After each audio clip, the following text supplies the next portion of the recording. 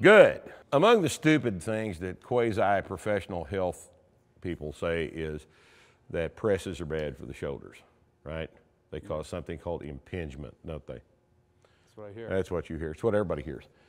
The problem is that's physically, anatomically impossible. It's another example of the conventional wisdom being 180 degrees the opposite of what actually is the case. And here's why. This is the scapula, okay?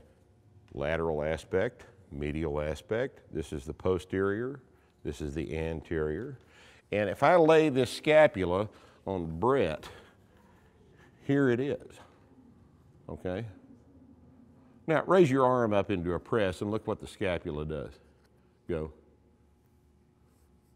It rotates, doesn't it? The scapula moves. It's not nailed down to the ribs. In fact, in humans, the scapula is actually attached to the rest of the skeleton only at the clavicle. In many animals, it's not attached at all. Like your dog does not have an attached scapula. It just floats. One of the things about this floating is that it can accommodate many, many different positions. Here, this little cup right here is where the head of the humerus rests. This is the socket of the ball and socket joint. And if you'll notice, there are two little bony protuberances right over the top. This is the acromion process. This is the coracoid process. And they make a little shelf over which the head of the humerus rests inside this structure. Now, if this happened, that would be impingement.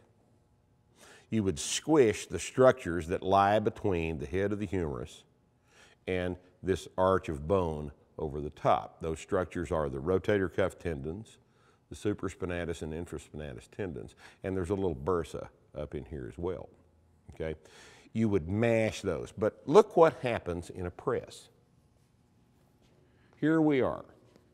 Note that the scapula starts off in this position, and as Brett presses up, the scapula rotates up. Now, shrug. You see the scapula move up?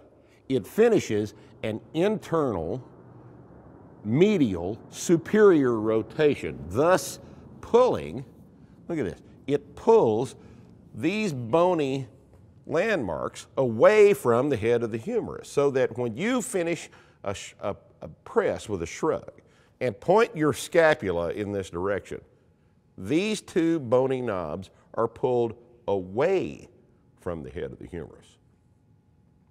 It cannot impinge. Now let me show you what impingement actually feels like.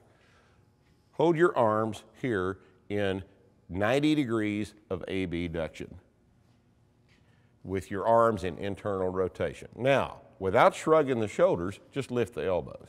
Feel that? Mm-hmm. That's shoulder impingement. Does that look like a press or a bench press? No. Bench press has the potential to do that. That's why we bench down here. Okay, to unimpinge. But now, from this position of impingement, externally rotate and shrug on up. Now shrug, you feel that at all? No. That's because the press at the top, because of the shrug, does not impinge the shoulder joint. It cannot impinge the shoulder joint. It is anatomically impossible to impinge the shoulder joint in that proper shrug position at the top of the press. Also, if you will look at the anatomy of the scapula, this bony ridge is the spine of the scapula.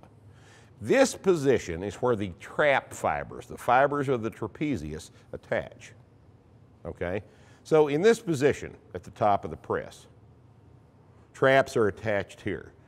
Arm bone, humerus, comes out of here vertically, forearms on top of that, bars on top of that.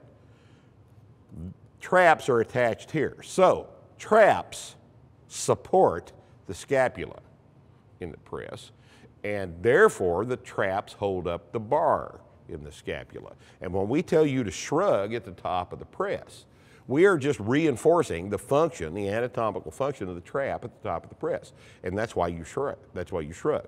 You unimpinge when you shrug, and you support the barbell when you shrug. So always finish the press with a shrug. Okay.